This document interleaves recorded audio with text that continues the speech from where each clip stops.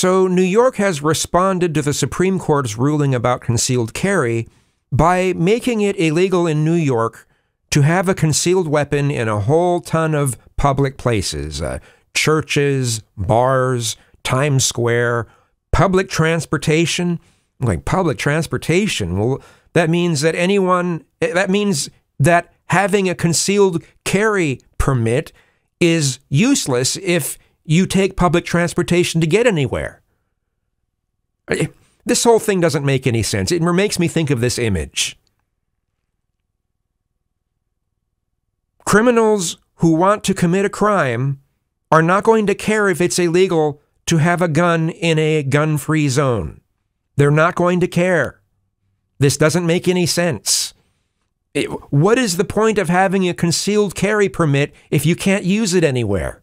This is stupid.